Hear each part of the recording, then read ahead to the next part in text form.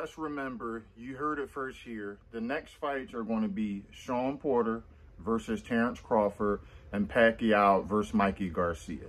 Bob Arum said that if we didn't hear anything by the end of this week about Crawford and Pacquiao, then the fight wasn't going to be made. And what I think Bob Arum is going to do, he's going to rethink his offer to Shawn Porter. He's probably going to offer him $2 million more, so that'll be $4 million. He's going to make the fight happen with Crawford. It's cheaper.